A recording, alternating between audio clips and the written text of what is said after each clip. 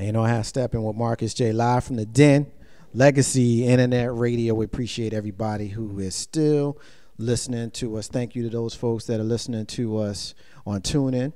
Thank you to those folks that are listening to the replays right now on YouTube. It's because of you guys that we continue to do this show. Ain't No Half Steppin' with Marcus J live every single Monday night from 7 p.m. until we finish talking. And of course, joining us now in her usual perch right across the table from me, my big sis, as well as my co-host. We got her in the building, and y'all know her as S.Y. Butler. What's up, baby? What's up, baby? How you doing? I'm good. Hi, y'all. You doing all right? Yeah. You doing good? I'm good. Yeah. I'm so happy to see Brandy. Yes, I'm here.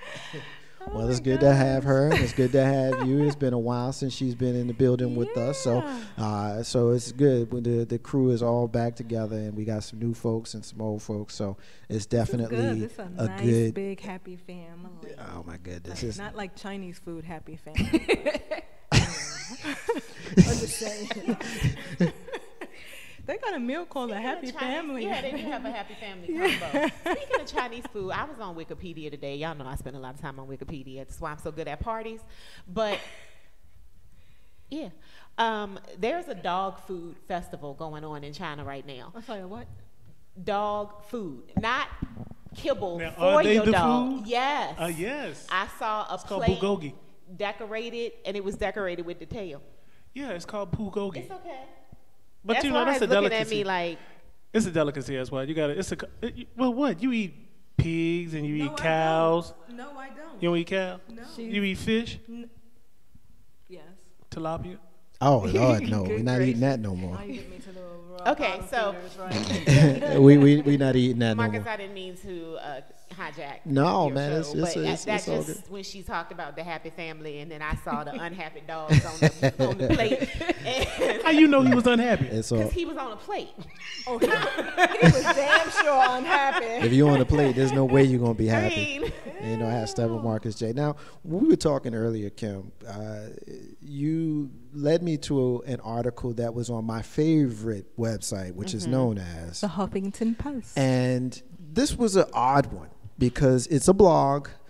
It's a blog written by a woman named Verna Meyer. She's an author, speaker, activist. And the headline says, "Why aren't we more afraid of young white men?" And she gets into a lot of stuff here. One of the things that she does is she kind of names some of these young white men who have done some pretty heinous things, like James Holmes, 27-year-old white male who was found guilty of murder, 12 people and 70 wounded in the Colorado movie theater shooting in 2012. Of course, we know who Dylan Roof is. He's the guy who killed 9, black people in the church. Dzhokhar Tsarnaev, who was one of the people who was doing the bombing in Boston. His brother, of course, was killed by the do we police. consider him white? He's Russian. Okay. He You thinks know. he's what? He probably He's Okay. Russian. If he Russian, yeah, he's Caucasoid. Russian. Okay. Caucasoid. Okay. Hey, Already. But there's more here, and I don't want to read her blog when we can offer our own opinions. But we talked briefly about it. Kim, jump in here. What's your thoughts on this? Well, when I first came across the article, Huffington Post is also one of my favorite sites, and I came across the article, and it spoke to me because I always ask, it's a very legitimate question. How are these people not only, why aren't we afraid of them, but also every time a young white male does something heinous, disgusting, brutal, they are always, almost without fail, taken alive. Yeah, I've noticed that too. They don't. Well, they might draw their weapons, but they don't shoot them. Right, and we talking about people that go in and shoot up movie theaters. We're talking about Adam Lanza, who was the man who killed 20 children at Sandy Hook Elementary School in Connecticut. 20 children, 6 adults, and his own mama. And his own mama. He was taken alive. And so, the pervasive fear in our society of the black man, whether he's just walking down the street, whether he's in a business suit, You mean like me? like you, or if he's, with his pants hanging off of his behind. We are afraid of black men in any way, shape, or form that we get them. But we have mass murderers taken alive, walked out in handcuffs, put Going to in Burger body King. armor, placed in cars, Taken to Burger King. driven to Burger King, taken to the police station, given a nice comfy cot, 3 meals, Not even the and a broken blanket. seatbelt. They gave him the good seatbelt. Yeah. And so as a black woman, it worries me. I don't have children, so I can't say I'm worried for my son, but I have a black father, a black brother, a black nephew. And Marcus. I said a black brother. Oh, I thought you I were thought you were talking about me. Say brothers. Say brothers. Say Okay. brothers plural. Okay. I don't want to. Please. Brothers plural. Yeah. But what is going on? And I have to be honest that in our society where these teenagers have so little respect for their own lives, much less anybody else's, I do clutch my purse a little tighter and lock my door when I see a group of teenagers walking down the street. But that's any group. Not me. You know what I clutch An tighter? Asian group, a black group, a white group. Orientals. Oriental is a rug. Yes. No, it's not. objects. It is not Group a of person. people. I don't You walk know you around- just called them people the N-word, right? right. Yeah, I didn't hear you say that. Thank you. So anyway, Well, with my I'm, politically incorrect brother. I like your point of view, though. I mean, I'm gonna have to say, but I think that we need to show a little bit more non-fear. You know what? And I'm gonna say this, and I'm gonna catch some flack, but that turn the damn other cheek stuff, then got on my damn Yeah, nerves. I'm over it. I'm over I'm it. not turning no other cheeks. You know what? Let me tell you. You know what I get? You know what I clutch when I see a group of folk walking down there? What's that? A pistol or a bat. Because I mean, real talk, I walk right down the middle of them. Hey, it's been a mini day that I have walked with Marcus J, and I'm probably the biggest thing that walked through, and he get behind me. When Marcus J did security. But that's my point though. You Oh, are gosh, here we go. 6'4". I am 290. 290? 290. Oh, whoa, 283. Boy.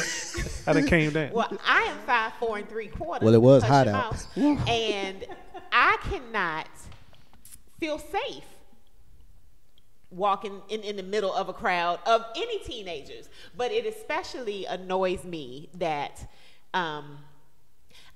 I guess for once, I just want one of these white folks to get shot up by the police. I think I'm annoyed that they are taken alive. I think that is what annoys Well, me. let me just, because I have been someone who speaks very, very fervently about that. And there are instances where it happens, Where they have killed white. where they have killed white people one in the because cabin. because Was that on Fox because News? white people will, white people who are sick and tired of hearing us complaining about racism and white privilege. Those white folk, they real quick to tell you about that 1 or 2 obscure cases of white people that get killed by the police. So I will say, tongue firmly in cheek with sarcasm on full blast, that it does happen. It does happen. But It rained when in the I desert. yeah, occasionally, but when I see this article, I'm very much intrigued by it, because I'll give you another example. Because of how we are trained by the media to think and see certain things based upon how it's portrayed for us, when we see a white person go into a church and kill a bunch of people, no one ever wants to utter the word terrorism. When we see a man of Middle Eastern descent go into a military place and shoot up, the first thing you're going to hear is, we're investigating this ICE. as domestic Terrorism. terrorism. Yep. And they mad because they cannot find anything that directly connects this guy to any of that stuff. So when I see, I'll give you an example. I'll back up, because I was getting ready to tell you a story about a conversation I had. Let me go right back there. We were talking about the DC sniper. And Mal- nobody thought that was black dudes. Nobody. Nobody Nobody. thought that those was black dudes. What did we think they were? White. We thought they were young to White- middle-aged white white men. folk, yeah. Because white people go into places and shoot up shit. And That's just what we think. Yeah, exactly. So why aren't we afraid of young white men? Because how many black men in Detroit are killing thousands of people, or not thousands, but killing lots of people compared to one person that walks into a movie theater, compared to one person that walks into a school? How many of these black men on the street are killing in Chicago, Detroit? No, that's a fair question. But my response to that question would be, for all the white folk that's so scared of black people, how many of these black people are killing white folk? Right. And, you know? It's even deeper than these white adult males who are doing these things. When you read this article, it says black boys as young as 10 may not be viewed in the same light of childhood innocence as their white peers, but are instead more likely to be mistaken as older, be perceived as guilty, and face police violence if accused of a crime. And we've seen it. Police officers go into a school because a black child has done something, and they put a child in handcuffs. Or the child that was doing the wrestling moves that killed the young child that's now on death row or something. But like that should be concerning for everybody that has a black child or a black nephew or a black grandchild, that your child is automatically perceived as more violent, as less even capable of innocence. So what you're saying is that my baby popped out, gun in hand, ready to wipe somebody. Yeah, that's exactly what's being said. Just like, you know, a lot of these kids, some of these white kids that you see at these KKK rallies, popped out, good and ready to hate everybody who is not white and Protestant. Hey, well, can I add something that's really funny to this? You know, doing security, I've been at a lot of races right here in Richmond at RIR. Right. You can go to, now this is the acceptable practice at the racetracks. They tell you that you can bring a cooler into the racetracks, and you can bring a maximum of 24 beers. They don't care how you bring them, right? They have kids with coolers walking around. So every person can bring. Every person. They 24 got beers. Yes. Children. I'm talking about kids. I'm talking about I seen kids drinking in Henrico County But we can't at go RIR. anywhere with our own food and beverage. No. We better not even take a bottle of water, You know? unless it's sealed. And our own Sometimes people they don't treat even us want it like to be that. sealed. Well, that's because we want to make money on it. But you know, I'm just saying. You think about the way that you let us go to Stone Soul that was out there and take a cooler full of with 24 beers. What's gonna happen? Yeah, I mean, I think one of the definitions of white privilege is having the privilege of not knowing that you benefit from white privilege. You know what I'm saying? So, you know, I say it in a convoluted way, but think about what I just said there for a minute. That's the whole definition That's of white privilege. that's the point. If you ask the white people that you know, are they privileged? Of course They're going to not. say no. Yeah, of course because they they don't realize that the whole system was built around them to service them. Right. And so this is just how it's always been for them. Right. They don't have to think about being white. Well, I think a lot of times all you have to do is have someone of color benefit in an area where that individual, and I won't say generally because it's not fair to speak generally, but you see the privilege and the bigotry come out in their response oftentimes. So I think that, you know, you may be onto something. Terry's still listening to us. She says she's speaking of the shooting at the Naval recruitment office, when the prerequisite for declaring domestic terrorism is the fact that the location of the attack was military is defined as an attack on the government. So that's an example of why it should have been basically said as terrorism from the spot. I think we use the word terrorism. You know, the natural inclination is to think of someone that's from the Middle East, and so I think that's a big part of the reason why, you know, there was a reluctance. But what does terrorism mean? Well, there was and I'm going to define it. There was a reluctance to attach that word to Dylan Roof because he terrorized those people. Exactly. He instilled fear in them. And we can look up, you know, what Webster says and all the other dictionaries, but we know what terrorism means. We know what terrorist is. Right. But again, We got to follow the media, and we got to follow who's running the media and who's controlling the media. When we hear the word terrorist, no one's thinking of a white man walking into a school and killing babies. That's terrorism. We're not thinking of a white man walking into a movie theater and killing people who couldn't wait to go see the new Batman. All of us want to, this is that movie we all excited to go see. Imagine that being right here in our town. That's terrorism. But because he's not Middle Eastern, because he doesn't have kinky hair, because he's not praying to Allah and kneeling to the east, it's not terrorism. That's white privilege. But he's a snake charmer and walking around kissing snakes and throwing Bibles and burning crosses. Oh, my goodness. Hey, don't ask that, Marcus J. Kim, you said earlier that we're a little bit too serious. So we're going to take down the seriousness a little bit. And we get ready to have a little bit of fun. I'm gonna present a question to SY as a mom here. This one may not be that fun, but I do want to ask this question. This single mom, she was arrested for abandoning her children in the food court while interviewing for a job 30 feet away. I want to know what that's about. I want to know what your thoughts are on that. Tell me, I don't know if you've heard the story. No, I didn't. In Houston, Texas, police arrested and later released her. She's accused of abandoning her children at a food court while she interviewed for a job 30 feet away. They said that she left her 6-year-old daughter and her 2-year-old son while she was interviewing for a job. And when they found the kids, they arrested her for abandonment. 6-year-old daughter and 2-year-old son? Yes, she's 30 feet away, which is, if we are to use this room as a point of reference, it is from that wall, is probably a little more than that, but yeah. You know, I feel some kind of way about that. I feel two ways about that. I wouldn't say it's abandonment, number one. I can't see it being abandonment. The problem for me is that she did leave them, a 6-year-old and a 2-year-old. One cannot protect the other. She can't move.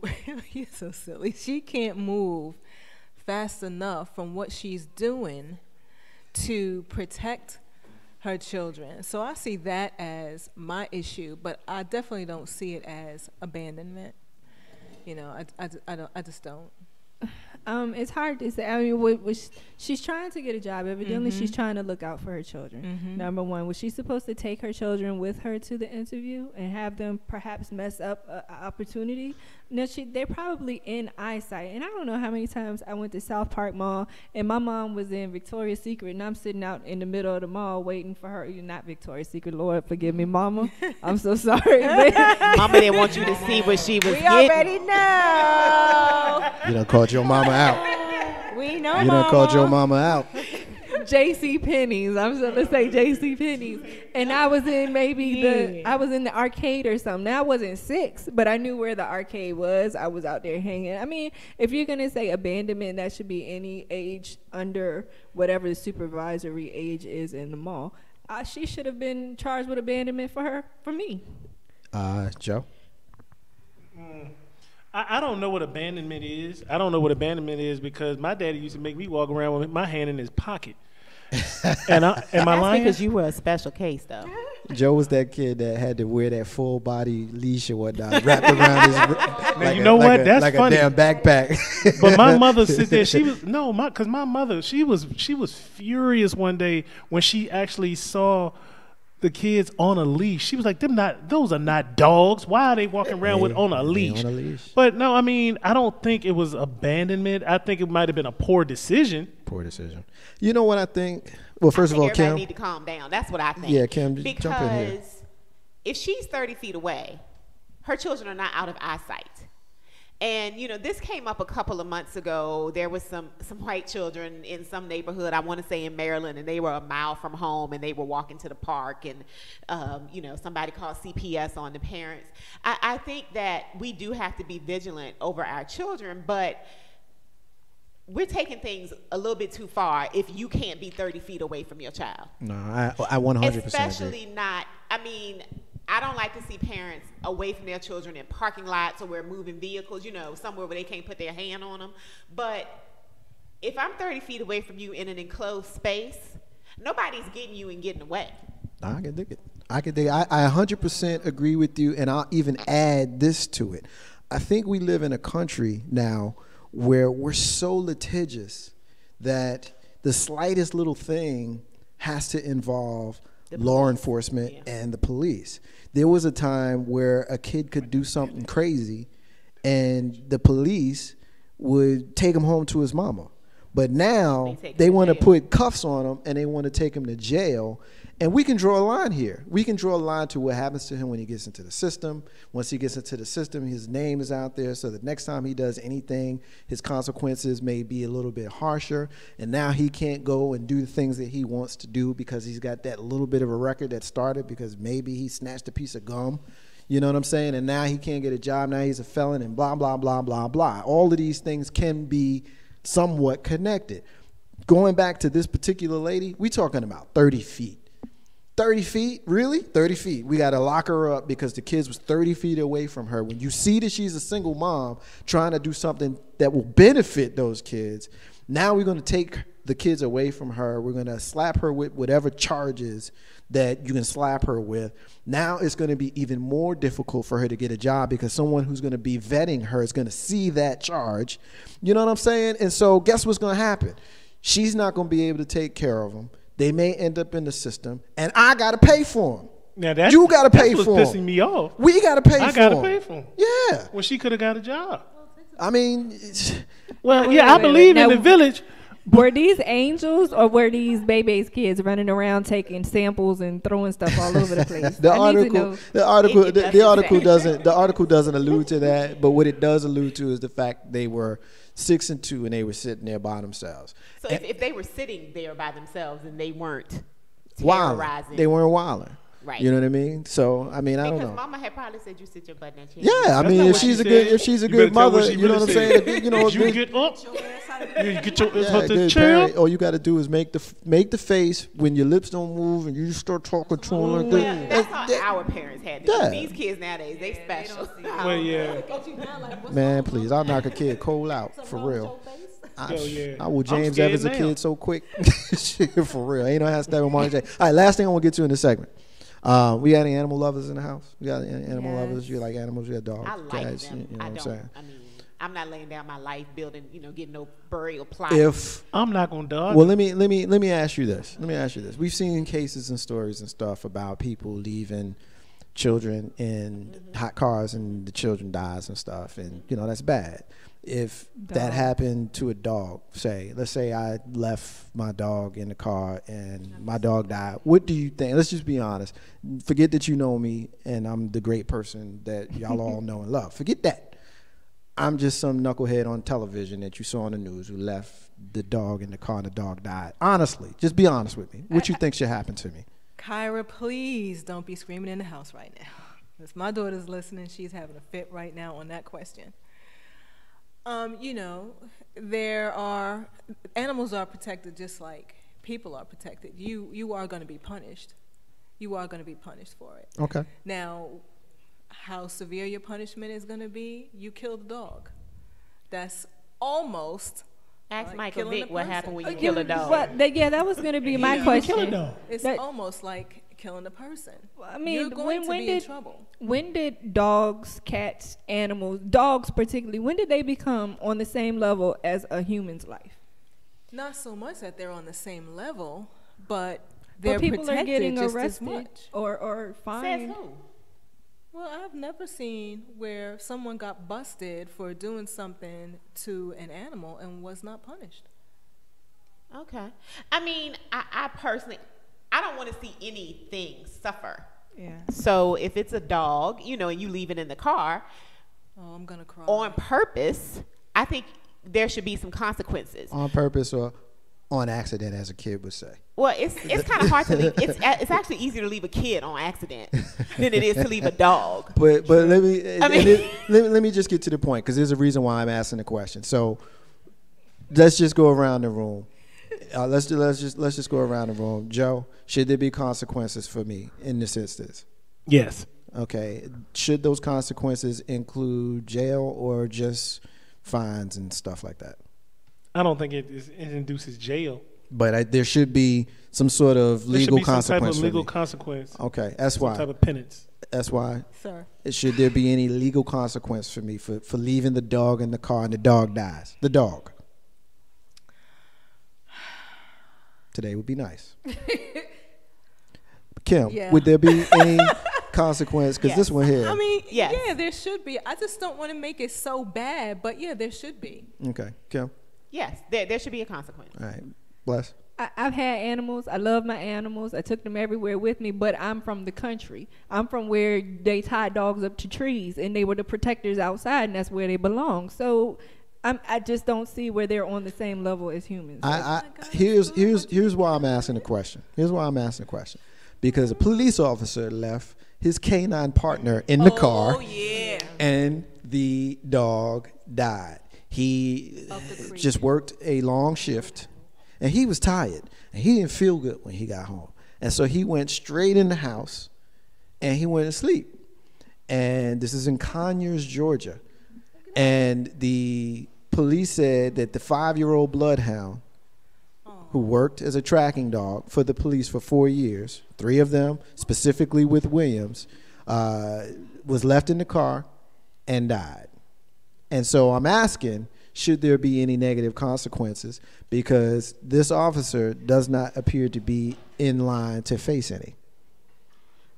That doesn't change my opinion. Up the flag. I mean, I understand better, you know, like you said, he worked a long shift, he was tired. And like I said, I mean, well, the dog should have barked. That's why I think it's easier to leave a child. Like, you see him walking away, aren't you trained? Say something. Right. But I do think there should be some consequences. Okay. No, I agree. And I think Maybe that, just a fine, but I think the reason why I brought it up and I asked the question the way I asked it is because of the precedent that has been set for how we are to treat animals, especially animals that have, that are pets. You know what I mean? Like, you can go out and shoot Bambi all you want, but you can't, let your dogs fight each other. I'm not sure I understand that one, but that's kind of the way it goes. And so I'm curious to know if this police officer is going to suffer any negative consequences. Well, think about it like this. If the police officer, and it was his partner, It's his partner. which means he was a police officer as well. Yes. It was a murder of another police officer. Yeah, because I mean, and you can laugh, listeners, all you want about that, but if you are dead in law serious. enforcement, they take that very serious. Oh yeah, if you are walking, if that police officer has his dog and something happens to that dog that you Man did down. yeah. They say man down. Yeah. They've had funerals for him and everything. wait, they say man down for the dog? Yes, It's not dog down? he's an officer of the law. Maybe they say But- dog down. They will give you first-degree murder charges for killing a dog. Yes. Yeah. But yeah. a dog does not have the same value as a human life. He does if he's a police officer. I guess they I'm all sorry, blue. That's why I can't. Animals don't. I love my 'cause dog. That's about to get somewhere that we probably don't want to go. But in my opinion, animals do not have souls, so he can't have the same value. No, I can. As a human shame life. what And he did to again, that dog. I'm not saying I want to see a dog mistreated, but it's not the same. it's not the same. No, I can dig it. Ain't no half stepping with Marcus J. Live from the den of Legacy Internet Radio. We're gonna take a break. And when we come back, that's why it's going to lead us in our next segment. I don't know what the hell we're going to talk about. She always be coming up in here with her stuff. And she don't even tell me. You would think the host of the show would know what we about to do, but she don't tell me nothing. That's why. Are you going to tell me now what we're going to be doing in the next segment? We about to drink. I can do that. Well, let's do this. All right, well, let's get through this break real quick. Ain't no hashtag Marcus J. Live and Den Legacy. And ready to be back in a minute.